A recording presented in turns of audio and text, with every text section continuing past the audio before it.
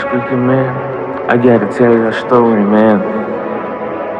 I never told you this shit, but man, before we met, man, I was like doing like construction works, you know what I'm saying, painting jobs and all that, you know what I'm saying. So funny story, bro. So I went got me a 6-month diploma, you know what I'm saying. After that, Spyne went and got a 9 to 5, you know what I'm saying. Shit, homie, they had a nigga like working like 24/7, bro. Man, them dudes was like yelling at me and shit, you know what I'm saying. So man, I remember just, you know what I'm saying, coming across this video, you know what I'm saying. There was like Nasty C signed to Def Jam.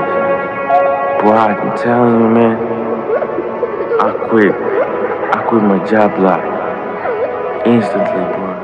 I didn't even think about it, man, you know what I'm saying. But turns out, man, making it with music was not as easy as I thought it was gonna be, man, you know what I'm saying. But yeah, bro, we gotta keep going, man. You know what I'm saying? 86 with 9 zeros, that's what I'm thinking about right now. You know what I'm saying?